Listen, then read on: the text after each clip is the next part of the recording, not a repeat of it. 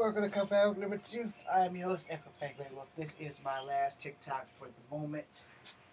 So, if you watched my last two videos, probably got some people heated. And you probably haven't watched them yet, but if they're posted and you're watching them, thank you for watching.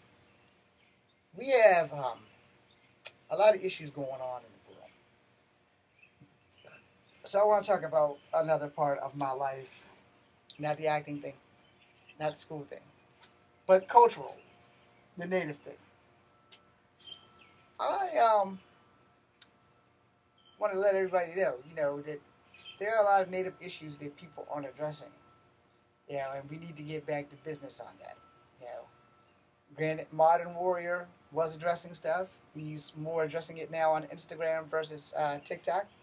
He needs to come back to TikTok and stop playing and get back into the groove of things.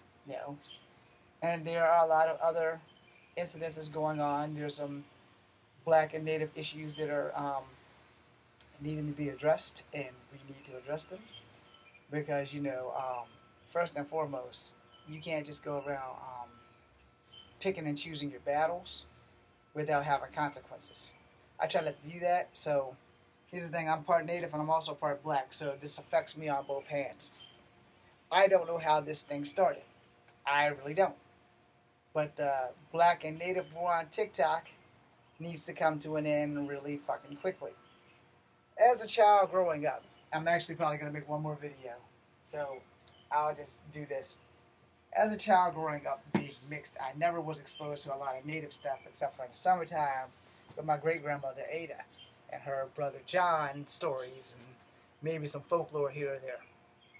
And again, I didn't know I was part native until I got into the 5th grade. So, yeah. Now, personally, I have to find somebody to tell me how to get a blood quantum test. I need to have money to get a genealogy test. I need to do all this shit because this is the way the world works. And here's the thing. I'm not trying to reclaim my native heritage for money. Just the ID. Whatever comes with being identified as native, I'm okay with that. And if money is involved, I'll take it. God knows I need it. But I'm just trying to reconnect with the part of my life that I never got to be exposed to. And that's why native TikTok is so important to me. Black TikTok is important to me too. Because even at 48, I still have to prove that I'm black. I shouldn't have to, but I do, because there are incidences where, you can talk to black people till you're blue in the face and they'll still tell you, you're not black. You're a half-breed. These little things here need to be addressed. And this war with blacks and indigenous people on TikTok, I would say I'm torn down the middle. Sad part is I kind of know how black people operate, so I'm not in favor of the black part of TikTok as I am the native part of TikTok. And I know everybody's going to see this and say, oh, you're a sellout, you suck ass, you're a race traitor. Really?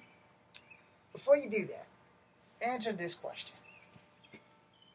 Am I really a race traitor when all I wanted to do as a child was just be black and all the black people pretty much told me go fuck myself? With not those exact words, those exact words especially from girls, whereas you're never going to be black enough, you're never going to be black enough, you're never going to be black enough.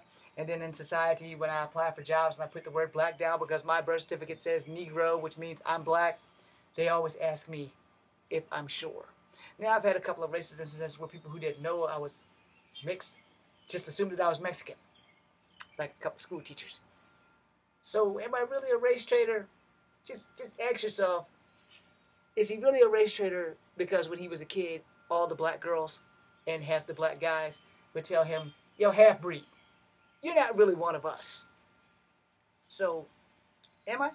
You think I'm a race traitor? Because I'm a truth teller. Every story I tell you about how when I was trying to date black girls and they would always tell me I would never be black enough, those black girls was the ones that made me stop wanting to date black girls.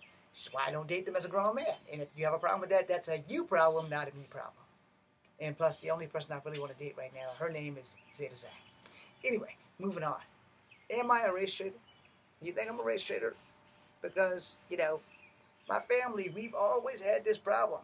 And it's not just me, it's other members of the family that don't have enough black features that get told, we're not black. You should probably be more Mexican. Except for there's just one problem. Our native heritage is Cherokee, not Mexican. Go figure. And Mexicans are native. Don't let anybody tell you they're not. I learned that shit. And I was like, Mexicans got a lot of native features. Because they're fucking native. Enough said. Thank you for watching. I'm Echo Fake Radio.